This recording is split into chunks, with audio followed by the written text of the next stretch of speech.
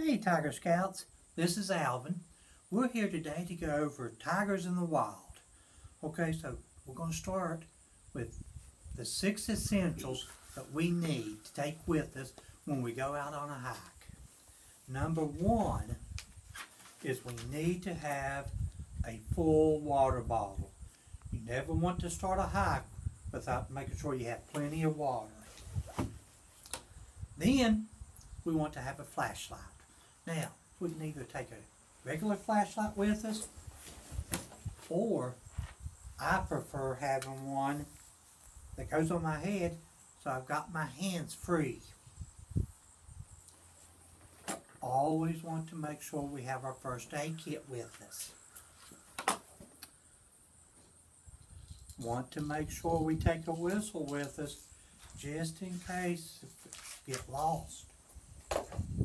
Now, it's a beautiful day out here, sun's shining. We need to make sure we have sun protection. We can also protect ourselves from the sun if we have some type of a hat to go on our head. Now, we want to make sure we take a snack with us. And I've got a few different snacks here. I got a granola bar. This one has chocolate in it. Beef jerky. Or we could make our own snack, trail mix, and put our favorite food in it. Okay? Now, we want to make sure that we're prepared for any type of weather. Now, even though today there's not a cloud in the sky, just in case that we get some rain, want to make sure we've got a raincoat with us. Okay? Now, that's the 6 essentials, but there may be some other items you want to take with you. You may want to take some wipes to keep your hands clean before you take your snack, or if you don't have wipes, just hand sanitizer. Okay?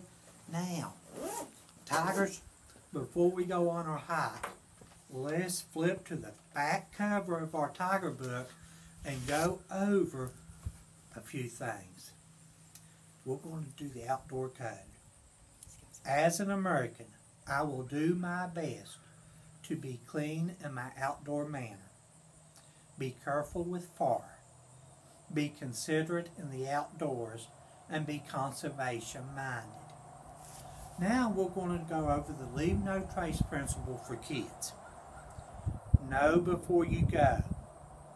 Choose the right path. Trash your trash. Leave what you find. Be careful with fire. Respect wildlife. And be kind to other visitors. Okay, tigers. Let's get our pack on and get ready to go on our hike.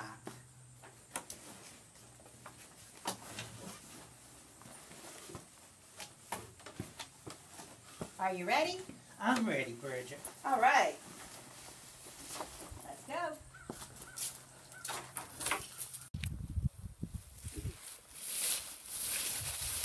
Hey, Bridget. Yes, Alvin. Here's a pretty tree. This is a sycamore tree. How can you tell? Well, normally, look here on the ground. Right here's a big, beautiful leaf that has fallen to the ground from it.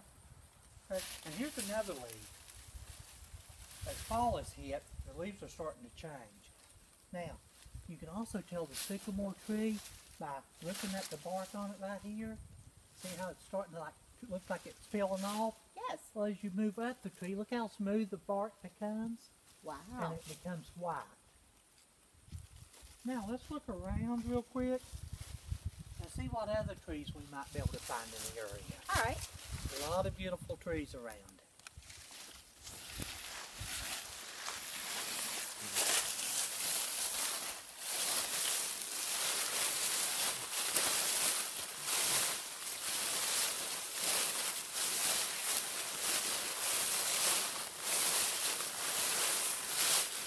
Hey, Alvin.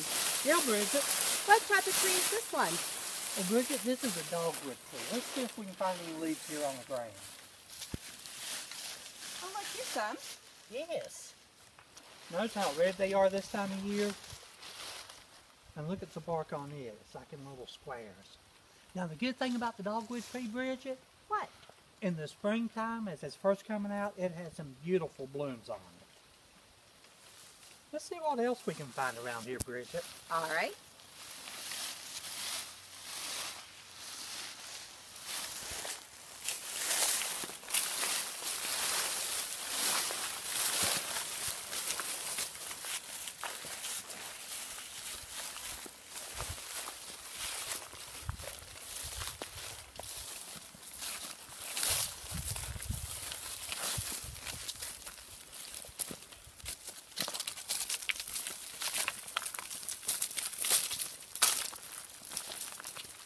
Look over here. Right over here, we have a little bush. This is called autumn olive. These things are an invasive species. They're not native to around here. And they are just taking over and growing everywhere. Now, look at this tree right here beside us. Oh, the pretty yellow leaves? Yes. This is a beech tree. Now look at the bark on the beech tree. Again, it's smooth and gray.